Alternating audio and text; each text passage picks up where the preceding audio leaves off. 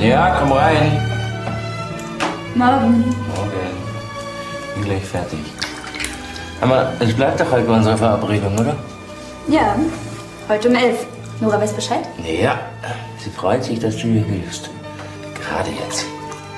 Du willst ja keinen Rückzieher machen, oder? Nö. Wenn du dein Versprechen hältst. Was denn für ein Versprechen? Dass du mich nicht danach fragen wirst, ob ich nicht doch Medizin studiere. Das habe ich versprochen. Ja, hast du. Na. Warte mal kurz. Danke dir. Bis später.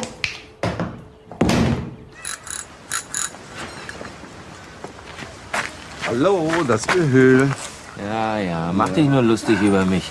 Aber ich war wirklich nur kurz in der Praxis und zack, war's weg. Ja, musst dich nie wundern, wenn das Rad nicht anschließt, dass es geklaut ist. Ja, aber sieht doch gut aus. Neue Reifen, neue Bremsen, brandneue Satteltasche hier. Was will man mehr? Kette ist ein bisschen rostig, ich musste ölen. Bin ich 100 Jahre nicht drauf gefahren, das ist er. Aha. Ich gehe jetzt rein frühstücken. Okay, ich komme auch. Ja.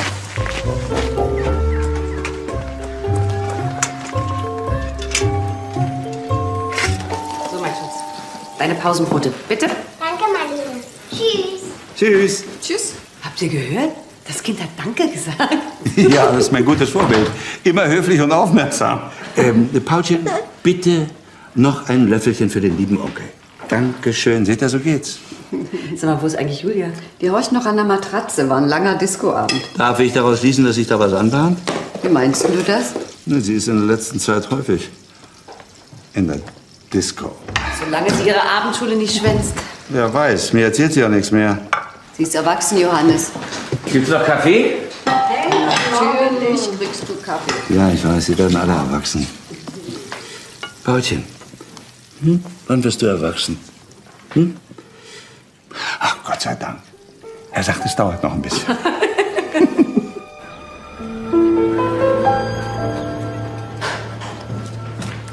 Guten Morgen, Herr Doktor. Morgen, Nora. Erkennen Sie mich jetzt schon mit dem Hinterkopf? Selbstverständlich. Ich erkenne Sie an der Art, wie Sie die Treppen hochstürmen. Irgendwas Besonderes? Ja, das kann man wohl sagen. Es sind schon 8 Patienten ohne Voranmeldung. Naja, um 11 kommt Lisa. Ich bin sicher, zu zweit schaffen Sie den Ansturm. Hoffentlich. Wenn das so weitergeht, dann brauchen wir wirklich eine zweite Sprechstundenhilfe. Also wenn ich mir das so ansehe, glaube ich, brauchen wir bald 2. Sind Sie sicher, Sie kommen alleine mit ihr zurecht? Ich werde schon auf Sie aufpassen, wenn Sie das meinen. Danke. Zum Aufwärmen schicke ich Ihnen erstmal einen Gesunden. Wer denn? Lorenz Ziegler. Ach so, das ist doch der Taxifahrer, oder? Und Pilot. Zeit für seinen turnusmäßigen Gesundheitscheck. Wann war sein letzter? Vor 2 Jahren. Okay, schicken Sie ihn rein. Einatmen. Ausatmen. Einatmen. Ausatmen. Okay. Sie dürfen sich anziehen, Herr Ziegler. Ich kann nichts Auffälliges feststellen. Gott sei Dank. Morgen soll es doch losgehen. Morgen ist der große Tag. Ach ja, wieso denn? Morgen startet mein Unternehmen Lufttaxi. Ah, Sie wollen ins Luftfahrtgeschäft einsteigen? Ja, immer nur am Boden rumfahren ist mir auf Dauer zu langweilig. Na, dann gratuliere ich Ihnen. Haben Sie denn schon eine eigene Maschine? So gut wie. Endlich habe ich das Geld zusammen. 10 Jahre haben wir darauf gespart. Morgen noch ein Probeflug und dann geht's los. Na, da können Sie mich doch bald zu meinen Patienten fliegen. Ja, wenn die eine Landebahn vor der Tür haben, jederzeit. Ja, also im Prinzip sind wir fertig und müssen eigentlich nur noch Blut abnehmen. Gut, bitte. Nora, bitte großes Blutbild von Herrn Ziegler und wenn das Labor den Befund geschickt hat, machen Sie sofort einen Termin mit ihm, ja? Also, gute Fahrt und guten Flug für morgen. Vielen Dank, Herr Doktor, und drücken Sie mir die Daumen. Ja, das mache ich, Hals- und Beinbruch. Morgen. Morgen. Wir sind schon alle ausgeflogen. Ja, was denkst du, warum ich jetzt erst runterkomme? Danke, dass du dich um Paul kümmerst. Kannst du mir vielleicht noch einen Riesengefallen tun? Ich habe heute noch einiges zu erledigen. Nee, tut mir leid. Ich fange heute als Aushilfe in der Praxis an. Ach ja, das habe ich ganz vergessen. Schade. Ich wollte einmal ohne Paul zum Einkaufen mit ins Café. Sonst denken immer alle, ich wäre eine junge Mutter. Du hast es echt so gut, dass du dein Abi schon in der Tasche hast. Läuft's nicht gut mit deiner Abendschule? Naja, es geht schon. Es ist halt anstrengend. Und manchmal möchte ich einfach mal was anderes machen, als immer nur büffeln und babysitten. Ach so, verstehe. Du hast ihn also gestern Abend noch getroffen. Und? Wie war's? Wann lerne ich ihn denn mal kennen? Also erstmal möchte ich ihn richtig kennenlernen. Ach, so ernst ist es? Na, mal sehen. Du bist doch so ein Crack in Englisch. Kannst du mir nicht bei meinem Englischreferat helfen? Ich will ganz sicher sein, dass kein Fehler drin ist. Kann ich machen. Um was geht's denn? Die 6 Frauen von Heinrich dem 8. Na dann, viel Vergnügen. Willst du die Kurzversion hören? Gibt's da eine? Na, ist eher so eine Art Merksatz. Heinrich der 8. 6 Frauen und jede nannte er die seine. Eine starb, 2 geschieden, 2 geköpft und übrig blieb nur eine. Okay. Aber das ist gut, das könnte ich als mein Vorwort nehmen. Ja. So, jetzt muss ich aber wirklich los. Ich lese es mir nachher durch, okay? Sonst komme ich noch zu spät. Ach, übrigens, ich glaube, Paul braucht dringend eine frische Windel. Stimmt das?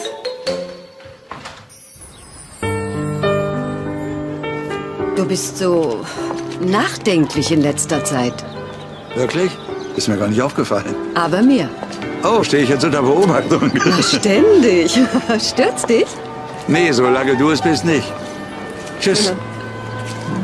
Hast du noch 5 Minuten? Ja, ich schon. Und du? Ich nehme sie mir einfach. Na, komm.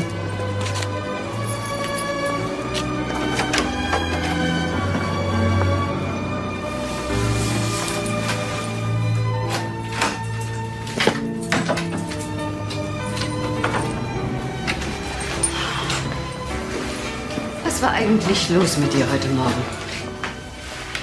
Was will ich dir sagen? Bibi fehlt mir. Julia fängt damit an, sich von der Familie zu lösen. Ihr Job als Kindermädchen reicht ja nicht mehr.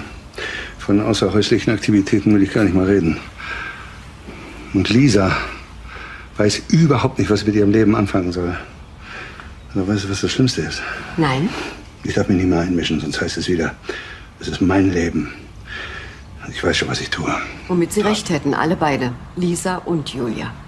Jetzt schlägst du dich auch noch auf ihrer Seite. Ja, voll und ganz. Du kannst Julia keinen Vorwurf machen. Sie ist immer da für Paul. Aber du hast schon recht, glaube ich, was ihre außerhäuslichen Aktivitäten betrifft. Männermäßig gesehen. Hat sie dir was gesagt? Und wenn? Wärst du dann etwa eifersüchtig, wenn sie mir etwas erzählt hätte, was sie dir nicht erzählt hat? Ja, schon. Ein bisschen. Bin ja schließlich ihr Großvater. Ja, natürlich. Aber Lisa ist erst so kurz da. Gib ihr ein bisschen Ich Zeit. hab doch gar nichts gesagt. Ach, Johannes. Du fühlst dich immer noch für alles und für jeden verantwortlich. Ja. Wenn es um meine Familie geht, ja. Habe ich dir schon mal gesagt, dass du unverbesserlich bist? Ja. Ah.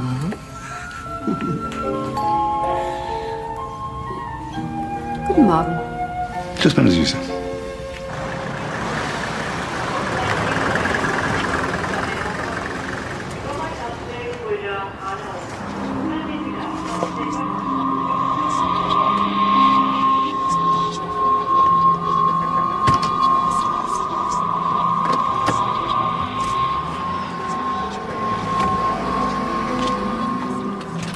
Sag mal, hast du was zu knabbern dabei? Was ist los mit dir? Ist dir schlecht? Nein. Naja, vielleicht ein bisschen. Ich brauche nur was zum Essen. Ich habe noch nicht gefrühstückt. Oh, vielen Dank. Das ist meine Rettung. Soll ich den übernehmen und du gehst erstmal was essen? Ich mach schon. Vielen, vielen Dank. Guten Tag. Bis dann. Das nächste Mal lade ich dich ein. Zu einem Rundflug, hoffe ich. Nein, heute ist ganz schlecht. Morgen 15:30 Uhr. Gut, trage ich Sie ein. Dankeschön. Guten Tag. Tag. Wiederhören. Die Aushilfe ist da. Ach, Gott sei Dank, dass du da bist. Hier geht's vielleicht heute zu. Wir sind schon 1 Stunde im Verzug, lauter unangemeldete Patienten. Also, wenn dein Vater mal Zeit hat, hier ist die Liste mit den Hausbesuchen. Hier ist die Patientenwarteliste. Du bist heute für den Telefondienst zuständig. Also die Leute bitte immer mit Name und Problem hier eintragen. Und hier sind die Karteikarten. Die suchst du dir raus, bevor die Patienten in die Sprechstunde gehen und legst sie deinem Vater auf den Tisch. Aber Achtung, die sind nach Krankenkassen geordnet. Okay, das kann ich mir merken. Und wenn es ein Problem gibt und ich bin nicht da, immer den Doktor fragen. Na, ein bisschen was ist schon hängen geblieben von dem, was mir Papa alles erzählt hat. Rede ich so viel über meine Arbeit? Oh ja, außerdem war ich schon immer neugierig. Sie hat schon als Kind jedem Löcher in den Bauch gefragt. So was nennt man wissensdurstig. Ich habe was für dich. Der müsste passen. Danke. Guten Tag, Frau Sorge. Guten Tag. Guten Tag, Kindchen. Guten Tag. Na, helfen Sie Ihrem Vater nur aus? Oder sind Sie schon seine Assistentin? Nein, nein, Frau Sorge, so weit ist es noch nicht. Ich helfe nur ein wenig aus. Ich muss erst mal ein bisschen Geld verdienen. Oh, das ist sehr gut. Bin ich schon dran? Nein, aber ich rufe Sie dann auf, wenn es soweit ist. Sie müssen nicht lange warten, Frau Sorge.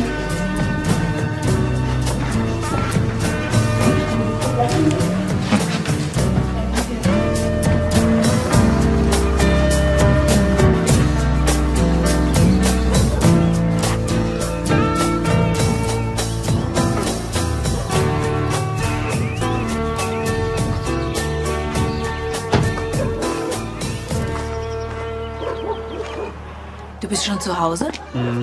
Bin ein bisschen müde heute. Außerdem war sowieso nicht viel los. Warst du beim Arzt? Ja, natürlich. Und wie ich vermutet habe, ich bin kerngesund. Hast du ihm auch alles gesagt? Sicher. Was meinst du? Ja, dass du ständig Durst hast. Nachts 4 oder 5 Mal aufstehst. Das muss ich ihm doch nicht sagen. Viel trinken ist doch gesund. Und wenn man viel trinkt, dann muss man öfter mal raus. Hat er dich nicht richtig untersucht? Doch. In 2 Tagen muss ich noch mal hin wegen der Blutwerte. Aber du, wie war dein Tag? Ziemlich heftig. Du Arme.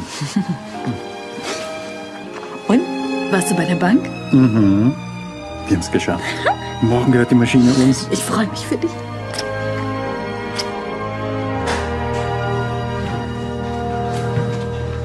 Haben Sie einen Augenblick Zeit für mich? Haben Sie einen Termin? Braucht man dafür einen?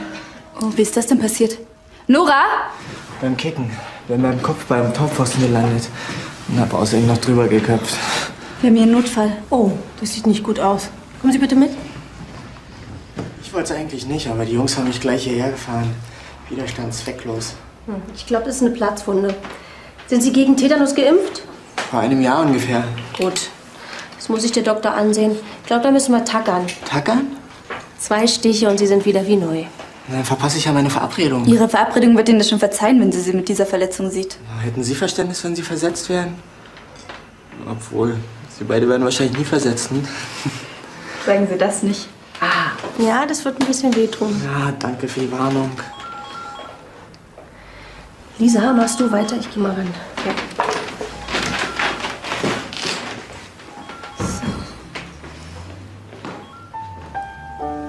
Wo haben Sie das denn her? Das ist ein Andenken an Neuseeland. Wellington. Ist zwar ein billiges Souvenir, aber eine Menge Erinnerungen dran. Ist bei mir dasselbe. Wann waren Sie da? Ich bin erst seit 2 Wochen wieder hier. Wir haben uns ja knapp verpasst, ne? So. Guten Tag. Tag, Herr Doktor. Darf ich mal? Ja. Aha, sehe schon. Das muss genäht werden. Nora, bereiten Sie bitte alles vor. Und bist du so lieb, rufst ein Taxi für Frau Sorge und begleitest sie runter. Sie ist schlecht zu Fuß. Mach ich. Haben Sie Kopfschmerzen? Ja, Mensch, die Übung ganz schön. Ich fürchte, Sie müssen die nächsten Verabredungen erstmal absagen. Strikte Bettruhe, nicht lesen, nicht Fernsehen und morgen kommen Sie nochmal. Okay.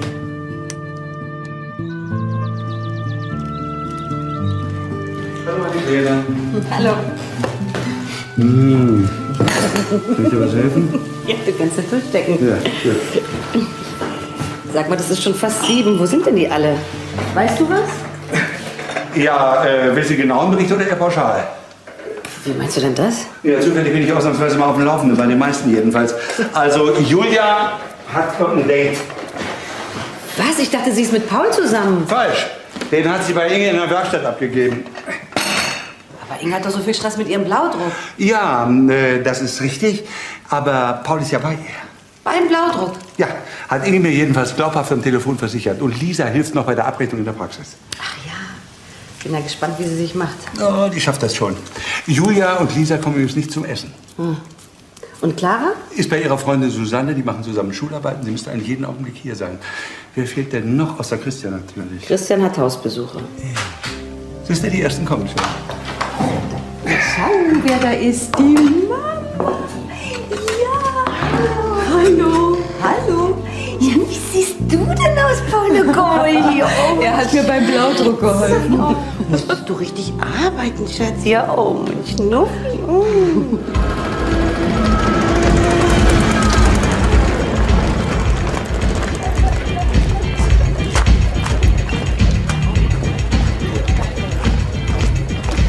Schule? Ganz alleine hier? Hey, tolles Outfit. Dankeschön. Naja, wenn's bei den Noten hilft. Ach, das war doch nicht für die Abendschule. Ach so, deine Verabredung. Ja, aber leider habe ich mich umsonst aufgebrezelt. Wieso? Er konnte nicht kommen, hatte einen Unfall. Ist was Schlimmes? Ja, leichte Gehirnerschütterung, Platzwunde. Ist beim Fußballspielen passiert. Beim Fußballspielen?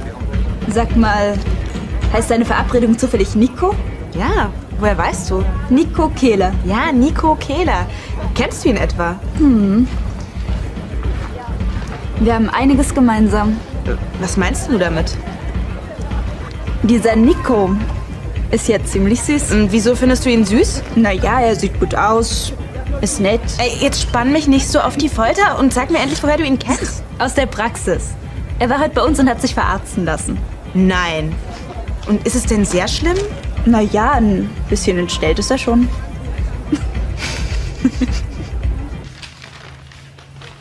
Sie hat sich also gut gemacht. Wer denn? Lisa als Sprechstundenhilfe. Natürlich. Christian, ich warne dich. Was hast du gesagt? Das weißt du ganz genau. Eigentlich willst du doch, dass sie Ärztin wird. Ich habe noch nie jemanden gesehen, der so toll mit Patienten und alltäglichen Problemen umgehen kann. Das hat sie echt im Blut. Sie hatte sich schon mal anders überlegt. Ja, aber sie ist ein Naturtalent. Das hat sie von dir. Das heißt aber noch lange nicht, dass sie darin ihre Zukunft sieht. Also dränge sie nicht. Und mach dir bitte keine falschen Hoffnungen. Mach ich nicht. Versprochen? Ja, versprochen. Ich bin noch gar nicht müde. Ich auch nicht.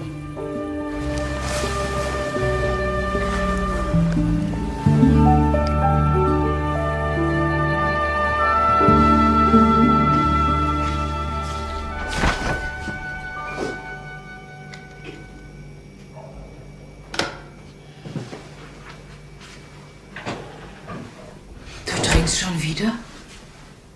Was ist denn los? Was soll denn los sein? Ich bin halt durstig. Mitten in der Nacht? Was ist mit dir? Seit Wochen bist du so unruhig. Es tut mir leid, wenn ich dich geweckt habe. Komm, wir gehen wieder ins Bett. Ach ja, morgen ist ein anstrengender Tag. Kein anstrengender, ein schöner. Ich freue mich für dich. Und ich danke dir so sehr. Ich weiß, wie gerne du mal in Urlaub gefahren wärst.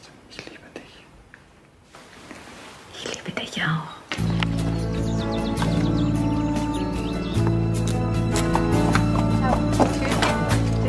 Viel Spaß. Tschüss, Clara. Ciao.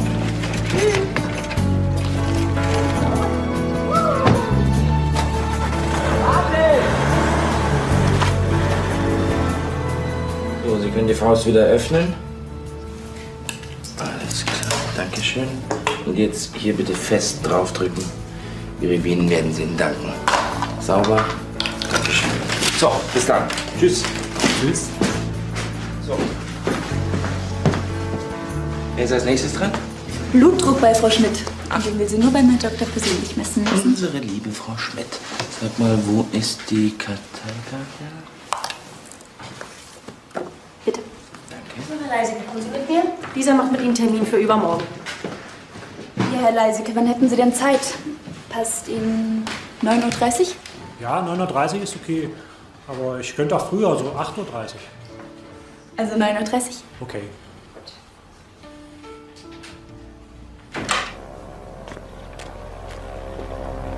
Ja, Sie sind aber pünktlich.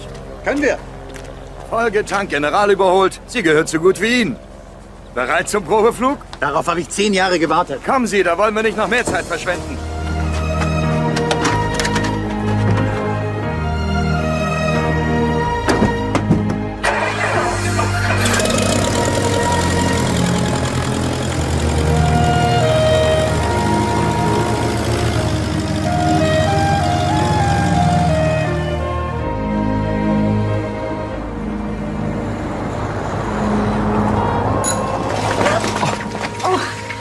Herr Doktor. Frau Ziegler, wie geht's Ihnen denn? Danke, gut. Also Sie und Ihr Mann sind wirklich meine besten Patienten. Sie sind nie krank. Ach, das dachte ich bis vor kurzem auch. Wieso? Was ist denn? Mit meinem Mann, da stimmt was nicht. Der hat immer Durst, richtige Hungeranfälle, geht nachts mehrmals zur Toilette. Schläft er schlecht? Miserabel. Dann kratzt er sich die ganze Zeit. Isst Unmengen Traubenzucker, hat er immer in der Tasche für Notfall, sagt er. Und seit wann ist es so? Seit etwa einem halben Jahr. Es wird immer schlimmer. Haben Sie mit ihm drüber geredet? Ja klar, aber er tut so, als ob nichts wäre, hat nur noch sein Flugzeug im Kopf. Naja, er ist ja morgen sowieso zur Untersuchung bei mir. Bis dahin sind auch die Blutwerte da und dann sehen wir weiter. Danke, Herr Doktor.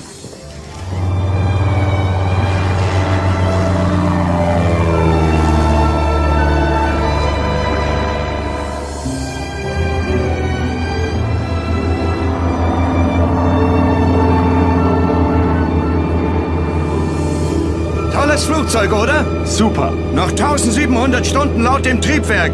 110 Knoten to Airspeed. 2 Stunden bis an die Ostsee. Oder bis München. Oder Stuttgart. Ja.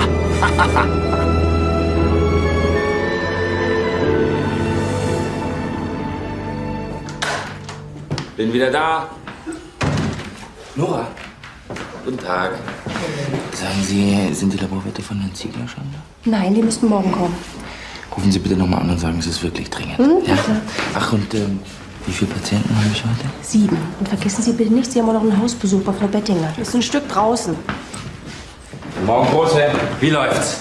Gut, ich bin nur nicht mehr gewohnt, so lange auf dem Bein zu sein. Ich bin sicher, du machst deine Sache gut. Es macht mir auch wirklich Spaß. Ja, das ist eine besondere Begabung. Nein, ich weiß bloß, wie der Betrieb hier funktioniert. Das meine ich nicht. Ich meine, du kannst mit Menschen umgehen und die Patienten spüren das. Du willst mir doch irgendwas Bestimmtes sagen, habe ich recht? Wer eine besondere Begabung hat, hat auch besondere Verpflichtungen. Papa, hatten wir nicht eine Abmachung? Keine Angst. Ich wollte ja auch nur sagen, was du für einen fantastischen Job machst.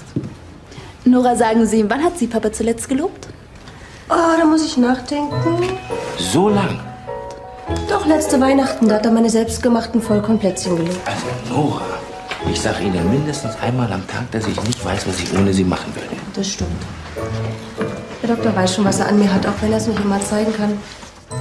Liebe Frau Mann, schicken Sie mir den nächsten Patienten rein. Aber selbstverständlich, Herr Doktor, wenn Sie mich so freundlich fragen. So ist er. Zu Hause auch? Mhm. Genau so. So, Herr Kerner, bitte.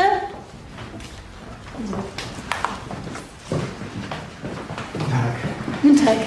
Ich soll das hier kontrollieren lassen. Ach ja, wie geht's in Ihrem Kopf? Ah, brummt nicht mehr. Sagen Sie, würden Sie mit mir einen Cappuccino trinken gehen? Tja, was sagt denn Ihre Freundin dazu? Wieso? Also eigentlich wollte ich mit Ihnen nur einen Kaffee trinken. Nein, mich würde interessieren, wo Sie überall auf Neuseeland waren. Tja, ich kann hier nicht weg. Ja, aber Sie haben doch bestimmt irgendwann Feierabend, hm? Ich nie.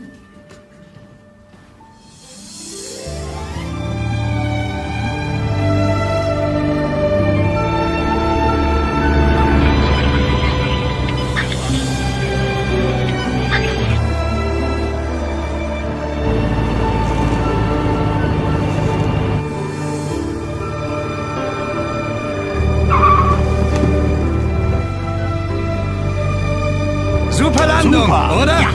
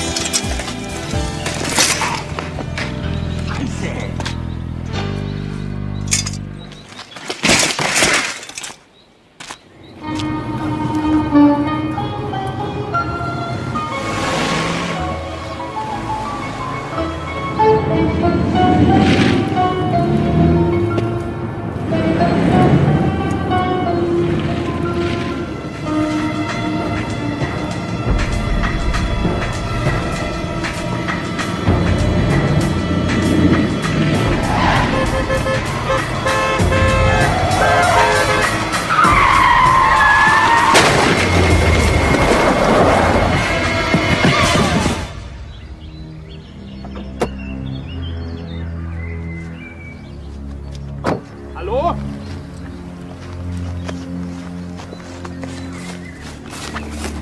Ist Ihnen was passiert? Geht es? Hallo, hören Sie mich? Ja, kommen Sie erst mal raus da. Oh, kommen Sie.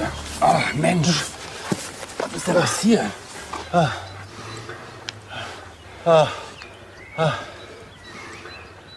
Hallo? Brauche einen Krankenwagen.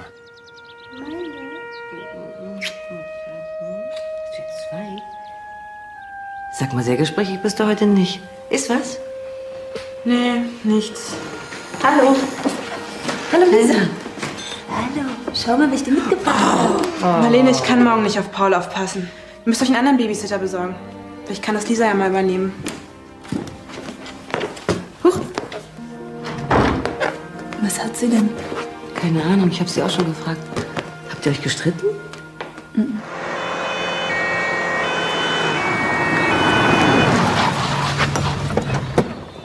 Christian, was ist passiert? Ach, mein Fahrrad ist kaputt. Haben Sie sich was getan? Nee, wieso wollen Sie mich verarzten? Da vorne ist ein Unfall. Steigen Sie ein. Das Rad holen wir später. Ja.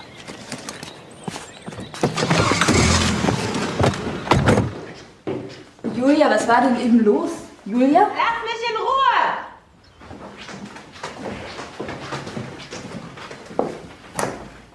Was hast du denn? Lass mich einfach in Ruhe, okay? Jetzt komm raus und rede mit mir. Ich hab nichts mit dir zu bereden. Was habe ich dir denn getan? Das weißt du ganz genau. Nein, das weiß ich nicht. Wenn ich dir irgendwas getan habe, was dich verletzt hat, dann sag's mir gefälligst. Du bist ein ganz scheinheiliges Luder. Du schmeißt dich hinter meinem Rücken an Nico ran, obwohl du weißt, dass ich auf ihn stehe. Aber vielleicht hat dich das ja gerade scharf gemacht, mir Nico auszuspannen. Und? Wie ist er so? Er ist nett. Du bandelst mit meinem Freund an. Nein! Wir haben nur geredet. Geredet! Ich hab euch gesehen im Café. Da habt ihr euch schiefgelacht über die blöde Julia, die brav Kindermädchen spielt, während ihr euch hinter meinem Rücken amüsiert. Mein Gott, jetzt denk doch mal nach. Würden wir uns mitten im Café treffen, wenn wir dir irgendwas verheimlichen wollten? Wir haben über Neuseeland geredet, weil er auch eben erst da war. Das war alles. Du hast nichts mit ihm? Nein, ich hab nichts mit ihm. Aber er gefällt dir. Du hast einen guten Geschmack. Ja, ich glaube, ich habe mich wirklich verknallt in ihn. Dann wäre es vielleicht gut, wenn du ihm das mal sagen würdest, ne?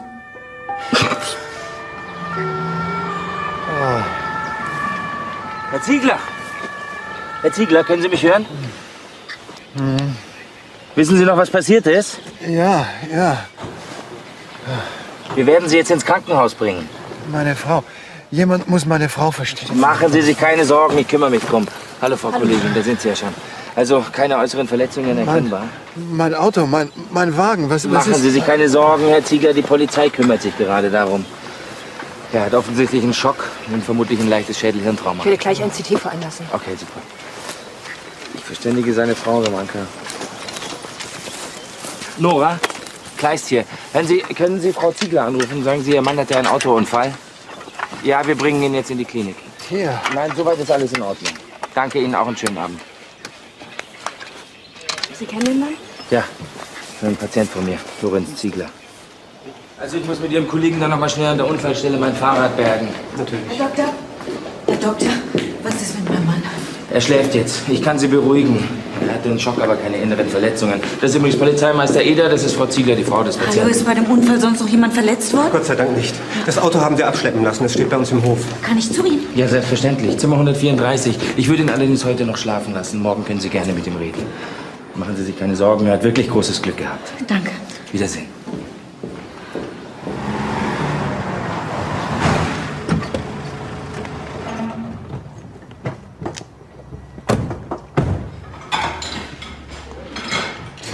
Christian wird gerade von einem Polizeiauto gebracht.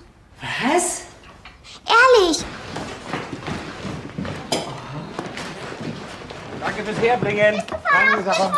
Nein, mein Fahrrad ist kaputt gegangen. Da gab es auch einen Notfall. Und Gott sei Dank kam ja Ramanka vorbei. Nein, ist alles in Ordnung. Willst du was essen? Oh nee, lieber einen Schnaps auf den Herzen schrecken. Aber das ist ja eine tolle Begrüßung, muss ich sagen. Das wird ja ruhig jeden Tag machen. Sehr, bitte.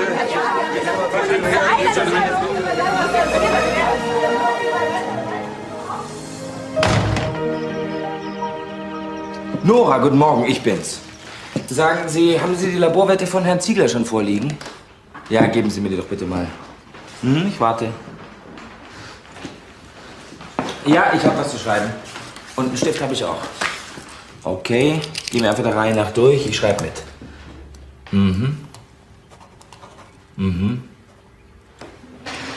Wie hoch ist der Glukosewert? Oh. Okay. Hören Sie, Nora, ich muss dringend vorher noch in die Klinik. Bitte sagen Sie den Patienten Bescheid, dass ich mich verspäte, ja? Bis dann. Hey, Schatz. Hallo. Morgen. Ich wollte dich nicht aufwecken. Ich bin auch noch gar nicht wach. Hör zu, ich muss dringend in die Klinik. Aber die gute Nachricht ist, der Kaffee ist fertig. Also, ciao. So früh? Notfall!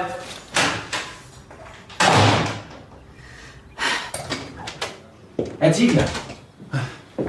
Na, wie geht's Ihnen? Ach, Unkraut verdirbt nicht. Ich weiß gar nicht, was passiert ist. Ich hatte so plötzlich Schleier vor den Augen und dann lag ich schon im Graben. Herr Ziegler, wir müssen ein ernstes Wort miteinander reden. Ihre plötzliche Bewusstlosigkeit, die hängt mit Ihrer Krankheit zusammen. Mit meiner Krankheit? Ich habe Ihre Blutwerte bekommen. Es tut mir leid, Herr Ziegler, Sie haben Diabetes. Was? Ich bin zuckerkrank? Ja. Aber das gibt's doch gar nicht. Das kann doch gar nicht sein. Ich habe keine Beschwerden. Ich bin doch kerngesund. Und was ist mit Ihrem ständigen Durst? Den Hungerattacken, den Schweißausbrüchen? Woher wissen Sie denn das? Ich habe Ihre Frau getroffen. Sie macht sich wirklich Sorgen. Ich dachte, das hat man halt mal. Herr Ziegler, Sie haben über Jahre versucht, Ihren Körper mit allen möglichen Tricks zu überlisten. Sowas geht eine ganze Weile gut, aber auf Dauer können Sie so nicht weitermachen. Ich weiß, Diabetes ist nicht heilbar, aber mit einer richtigen Blutzuckereinstellung können Sie ein ganz normales Leben führen. Normales Leben?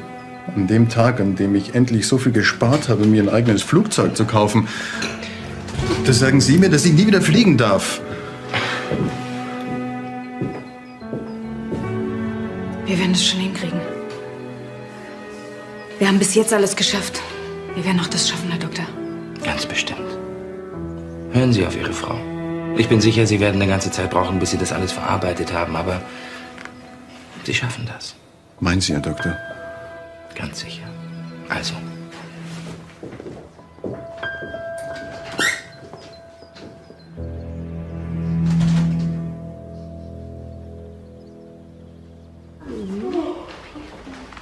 Guten Morgen. Ach, guten Morgen. Guten Morgen. Na, habt ihr das Kriegsbeil begraben, du und Julia? Ja, das war nur ein Missverständnis.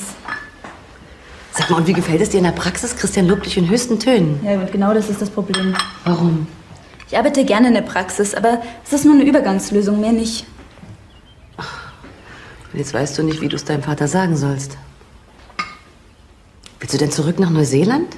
Keine Ahnung. Ich weiß nur, dass ich irgendwas mit Sprachen machen möchte. Aber Papa hat einfach noch nicht die Hoffnung aufgegeben, dass ich doch Medizin studiere. Darf ich dir einen Rat geben? Red mit ihm. Je länger du wartest, umso schwieriger wird es.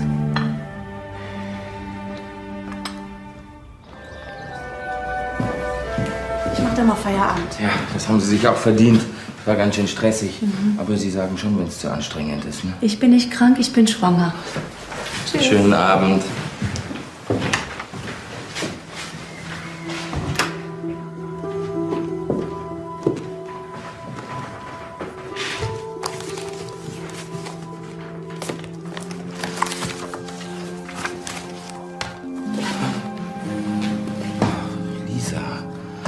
Entschuldigung, ich wollte dich nicht erschrecken.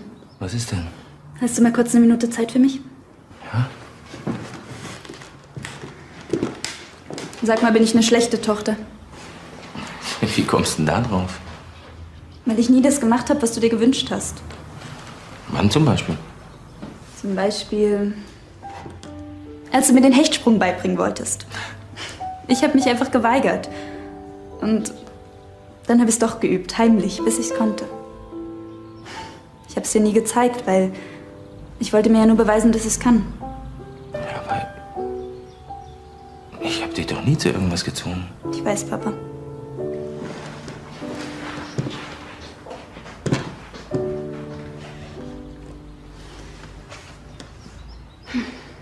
Ich werde nicht Medizin studieren. Das ist mir jetzt endgültig klar geworden.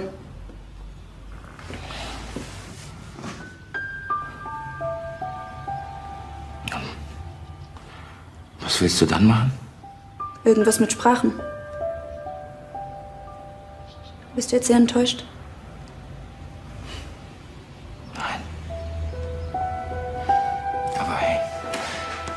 Natürlich wünscht sich jeder Vater, dass die eigene Tochter in seine Fußstapfen tritt. Mach dir keine Sorgen, ich werde schon überleben. Ich möchte nur, dass du glücklich bist. Danke, Papa.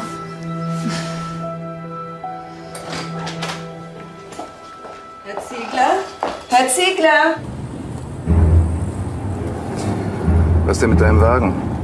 Der ist kaputt gegangen. Was? Das nenne ich aber Zufall. Ausgerechnet jetzt, wo du auf Lufttaxi umsteigen willst. Ja, sowas gibt's. Das ist ja ein Ding. Sag mal, hast du was? Nee, wieso? Was bin ich dir schuldig? Nichts. Aber das nächste Mal lässt du mich mitfliegen. Klar doch. Tschüss und viel Spaß.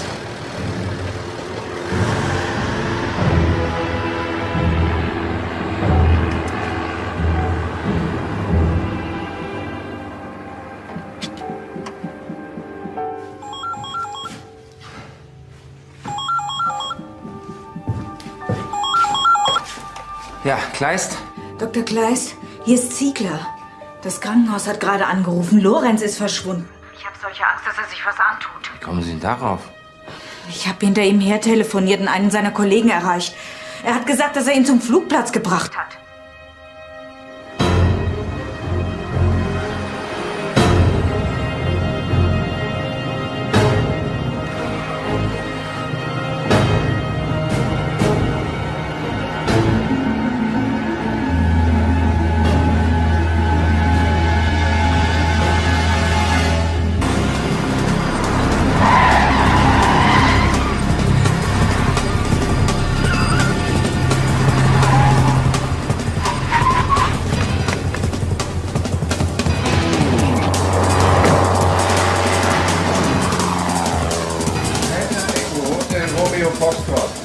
Echo, Hotel Romeo Foxtrot. Wie ist die Hallo, was wollen Sie denn hier? Der Zutritt zum Tower ist für Unbefugte verboten. Also ist das der Lorenz Ziegler? Was geht Sie das an? Mein Name ist Dr. Kleist, ich bin Arzt. Lorenz Ziegler ist ein Patient von mir. Was? Hören Sie, er ist in einer psychisch instabilen Verfassung. Ich weiß nicht, ob er sich was antun will. Er meldet sich nicht. Delta Echo, Hotel Romeo Foxtrot.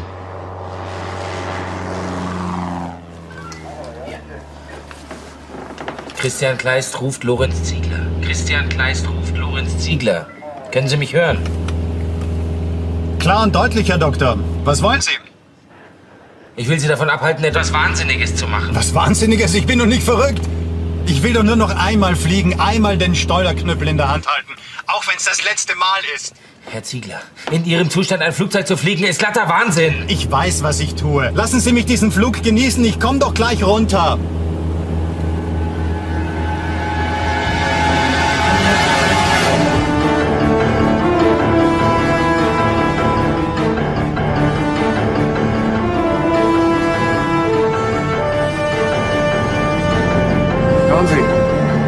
Schauen Sie, was macht er da?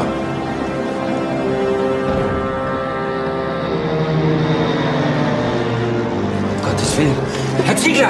Herr Ziegler, können Sie mich hören? Ja, aber ich kann nicht mehr richtig sehen. Und mir ist schwindelig. Er verliert die Kontrolle. Helfen Sie mir! Herr Ziegler, bleiben Sie ganz ruhig. Hören Sie, haben Sie irgendetwas Süßes an Bord? Ein Traubenzucker. Hören Sie, Sie müssen es nehmen. Konzentrieren Sie sich. Nehmen Sie den Traubenzucker. Herr Ziegler, können Sie mich hören? Ja.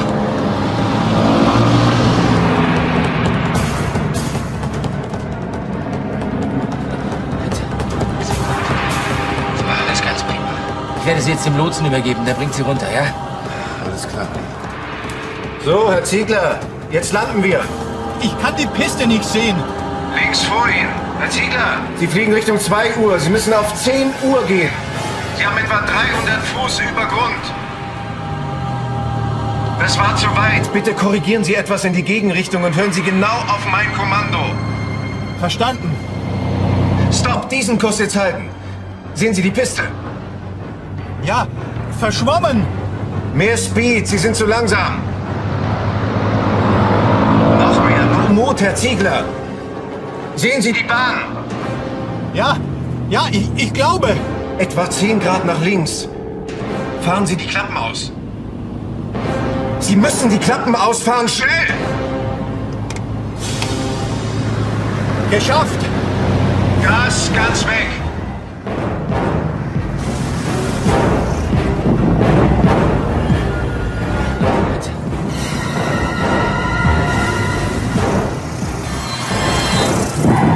Montag. Dienstag. Mittwoch. Meine Herren.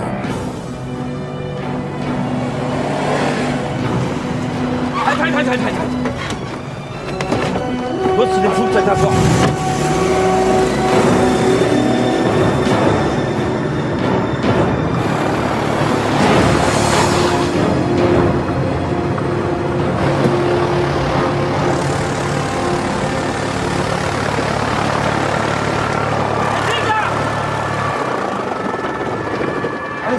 Alles gut, ich schalte los. So, ganz ruhig, alles wird gut. Vorsicht hier, Vorsicht. Da ist der Krankenwagen schon, sehr gut. So, Vorsicht. Herr Ziegler. Was haben wir hier? Diabetes, Verdacht auf Zuckerschock.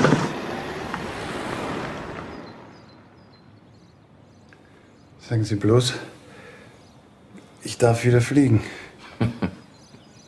Wenigstens haben Sie Ihren Humor nicht verloren. Sie haben mir das Leben gerettet. Gelandet sind Sie ganz allein. War aber eine sehr lausige Landung. Das stimmt. Was wird denn jetzt? Und wenn Sie entlassen sind, kommen Sie zu mir in die Praxis und dort werden wir in aller Ruhe Ihre Blutzuckerwerte einstellen und dann sehen wir weiter. Ja, und mein Flugzeug? Unser ganzes Geld steckt da drin. Ich werde nie wieder fliegen können. Lorenz, ich muss dir was beichten. Herr Unold ist bereit, das Flugzeug zurückzunehmen und ich habe es ihm zurückgegeben. Aber das ist doch fantastisch. Lorenz, wir beide, wir können doch auch mal was zusammen machen. Wir können gemeinsam Ferien machen. Wir beide. Ginge das? Natürlich. Wenn Sie richtig eingestellt sind, da steht eine Reise nichts im Wege. Also, ich lasse Sie jetzt alleine und wir sehen uns in der Praxis. Tschüss. Gibst du mir einen Kuss?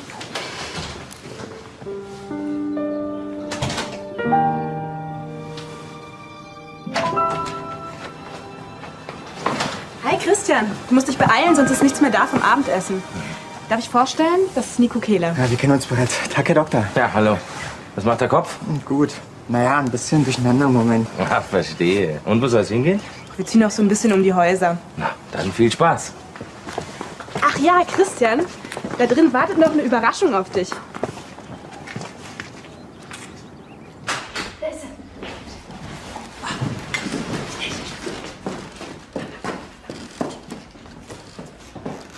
Was ist denn hier los? Wir haben zusammengelegt und in deine Zukunft investiert. Das ist ein Geschenk. Aber erst musst du erraten, was es ist. Es ist etwas, was du dir sehr wünschst. Ein aufblasbares Swimmingpool! Nein, das wäre eine tolle Idee gewesen. Also gut, ich weiß es nicht, ihr müsst mir sagen.